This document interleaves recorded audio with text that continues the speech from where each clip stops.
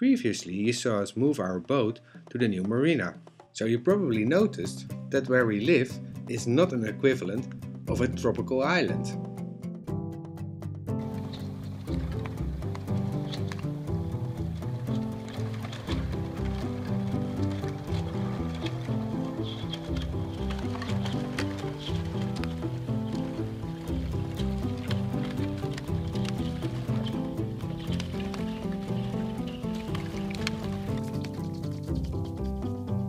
Unfortunately, it's a bit early on this moment to pack our bags and move to a more warmer climate.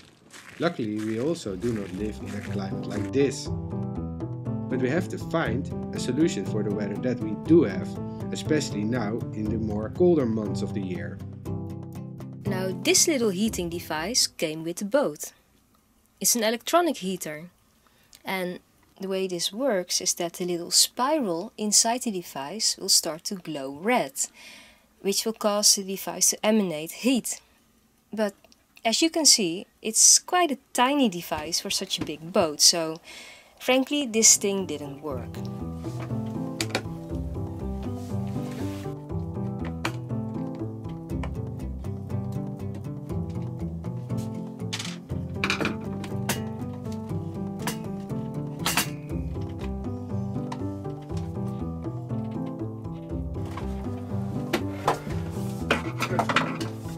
Put it in a spin.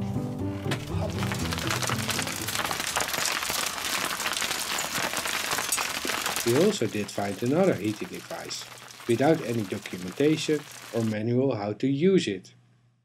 If you remove this, you find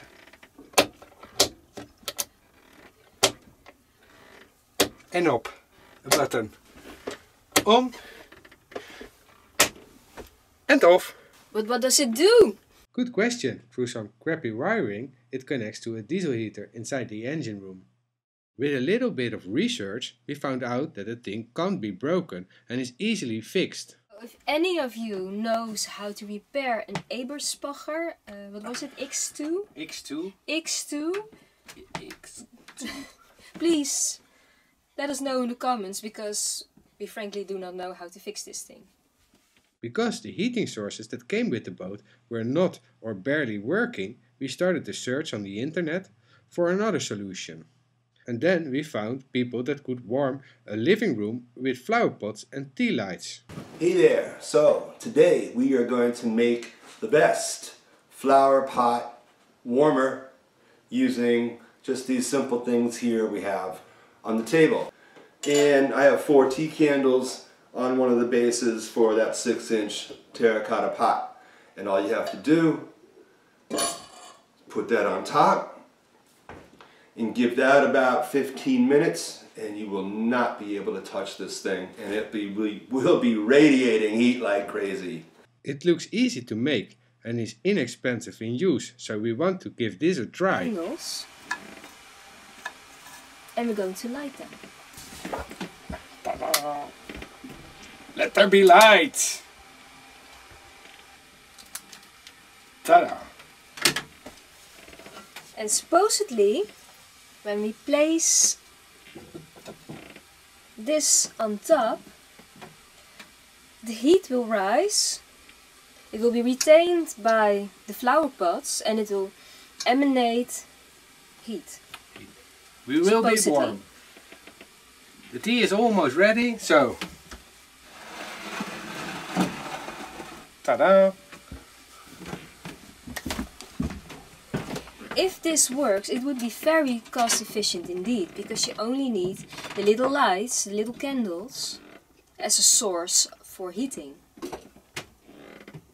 But we will come back to you and tell you if this really works.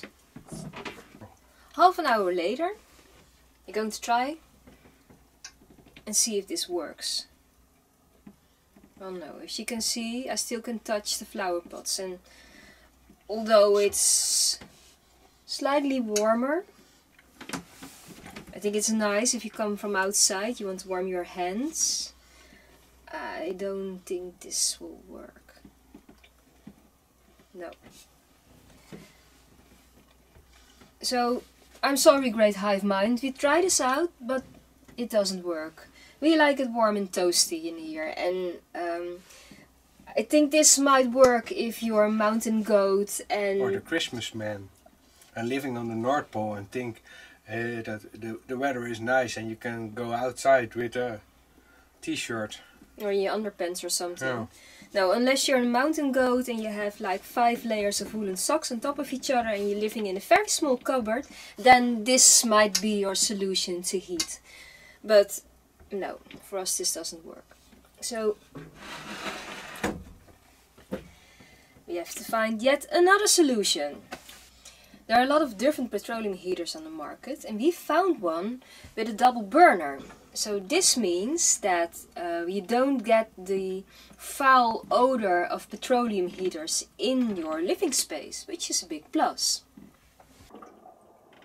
The stove is working very well, but maybe a little bit too well, because it is now 30 degrees Celsius inside. The V-bird hatch and the companionway hatch are both wide open, because otherwise there's not enough oxygen and we would probably have to sit here in our bathing suits. But now we have another problem, and that it is raining inside. Well, maybe that's a bit of an exaggeration. It's condensation. We have condensation now. But annoying. Yeah, so we need to fix that. Stop turning our cabin into a rainforest. But that's a problem for another time. And for now we wish you a wonderful day and hope to see you next time. Bye! Bye!